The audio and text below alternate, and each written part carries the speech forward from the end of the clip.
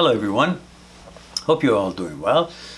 Well, during the past while we've been having a number of videos on the subject of inferiority, intrusive thoughts, transient thoughts, OCD, HOCD, negative thoughts. And we discussed many different aspects of HOCD in specific. And again, we're talking about one gender, heterosexuals, when they have intrusive thoughts suggesting that they are gay, or they're living in denial, or they're going to be gay, or things that is unnatural to them and it is against what they have lived all their lives, and now these thoughts have shown up and creating a little bit of a concern in their way they spend their time thinking about these sort of thoughts. And we've discussed different angles and tangents of this topic.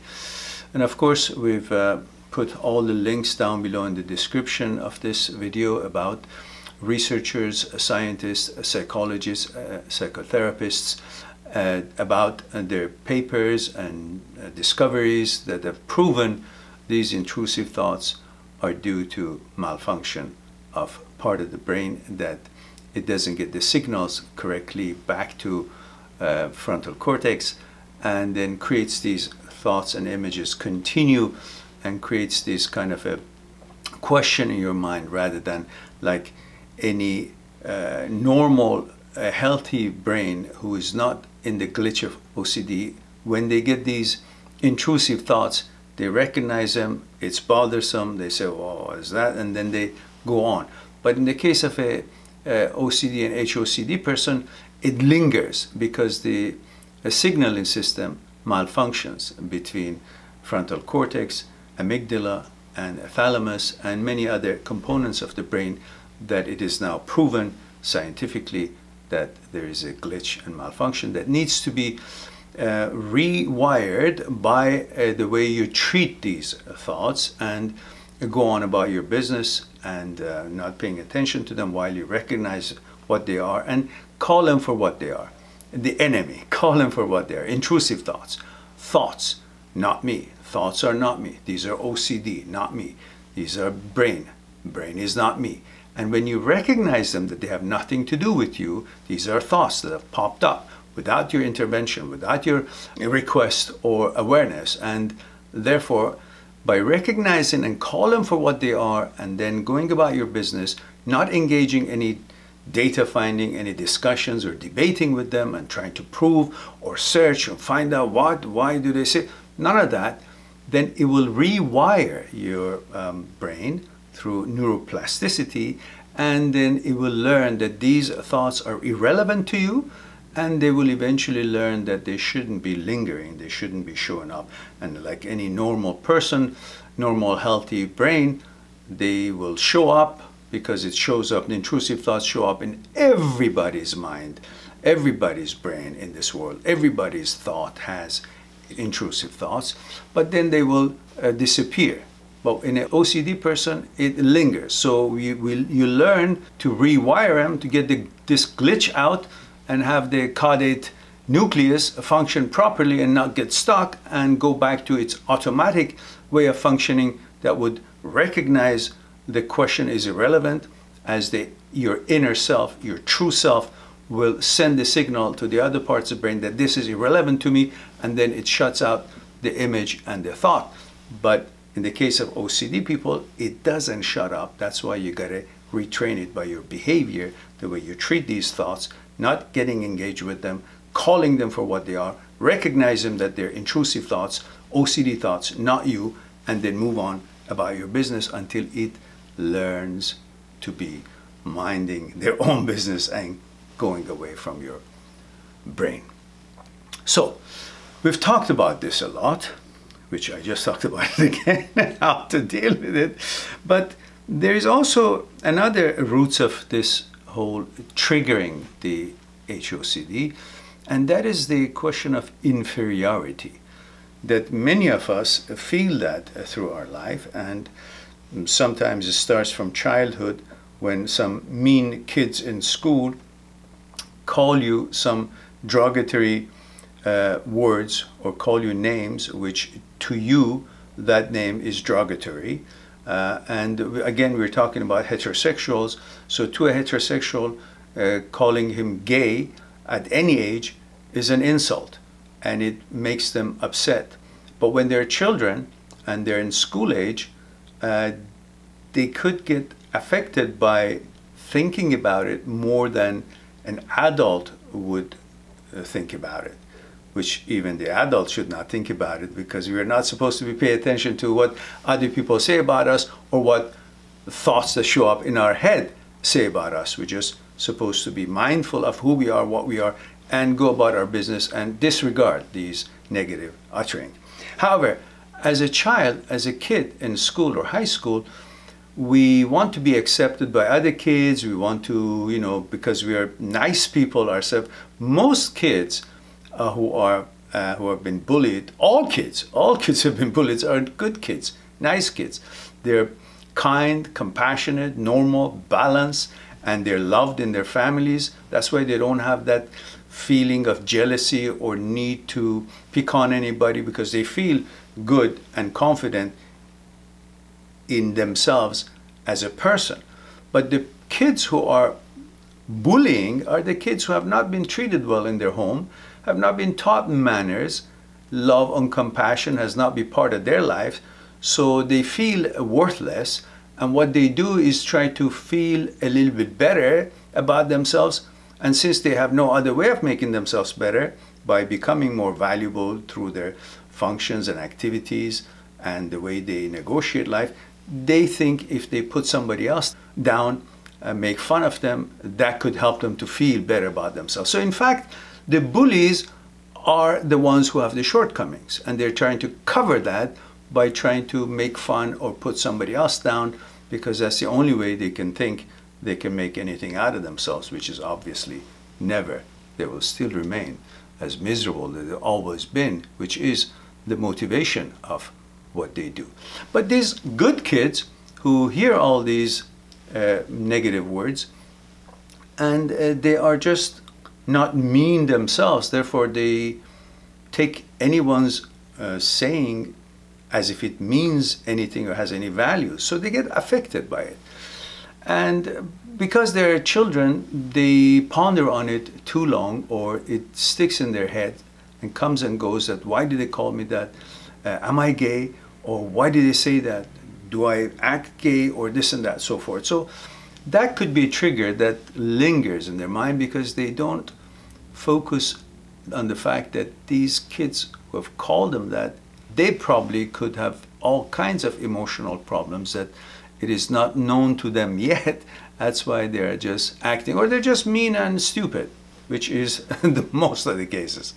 So, and for many other reasons, we grow up and we are not feeling as if we are better than everybody else. While we do feel we are on top of the world, we are the top dog, but when we see somebody else that we usually think that they're better than us, or somehow we feel inferior.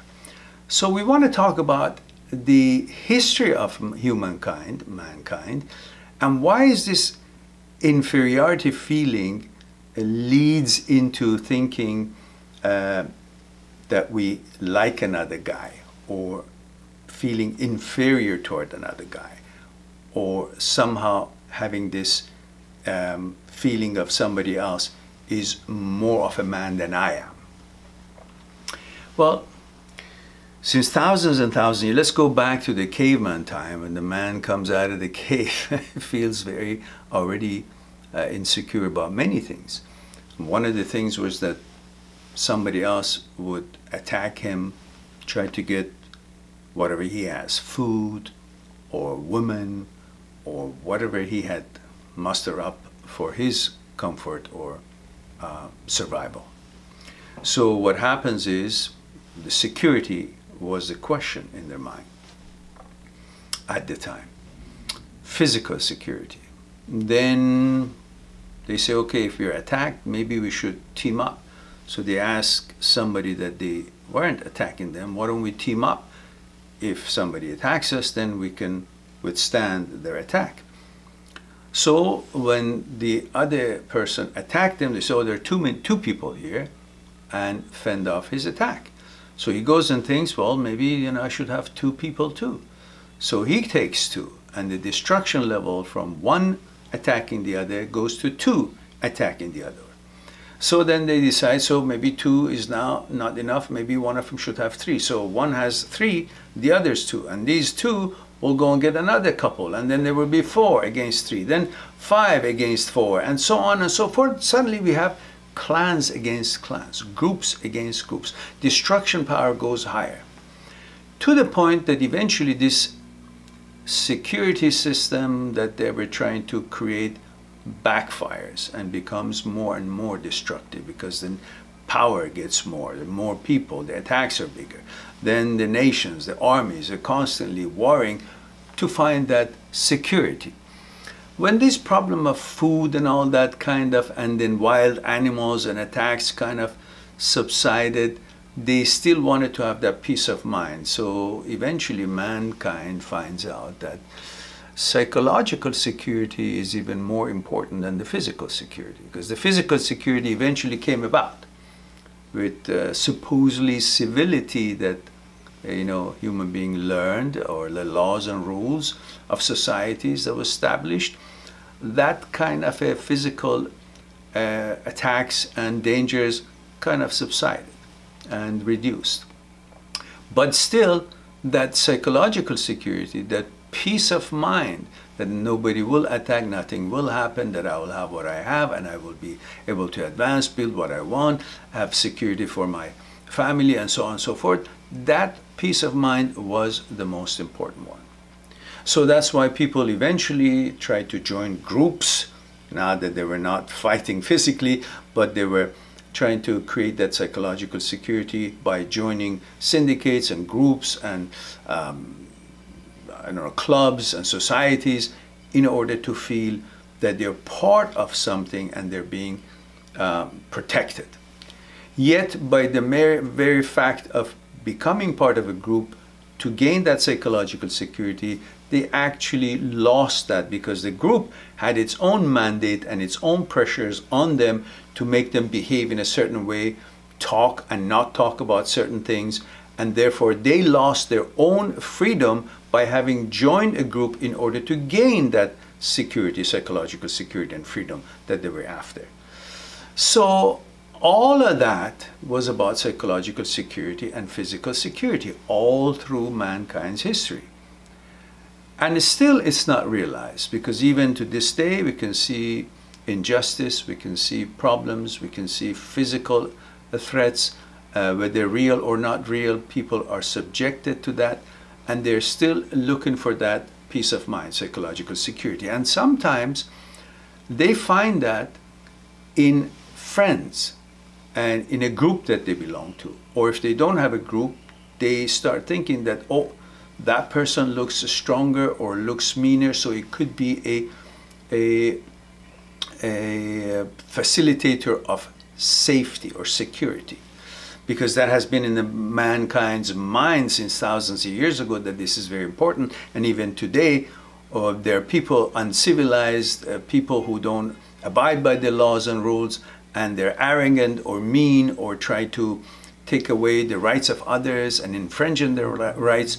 So human beings still feels insecure in many different ways. And sometimes we find that in somebody else's presence, and that somebody else's presence, for the purpose of security or psychological security, could cause one to feel inferior toward that person, not because he's interested in that person in a sexual way, but is interested in being friends with that person because it feels another person who looks like is stronger or might be an addition to bring security or to be a source of protection in some way. And that could cause a feeling of inferiority. And this feeling of inferiority could become misunderstood by the person, thinking, oh, I'm interested in that person because I'm gay, or my gender is changing, or it's a sexual interest, or it's a sexual inclination, while all along the whole thing is about psychological security, and that is one of the reasons that some of us men may feel inferior toward other men, and that's not a sexual feeling or sexual interest. It's the inferiority because of need for security and psychological security. Hope this was something for you to think about and consider, and bring that confidence back in you and understand why you feel the way you do about maybe other males around you and other friends, and give you back that tranquility and peace and balance and confidence in you, and move on about your regular life. Hope that was helpful to you, and I'll talk to you later. Bye for now.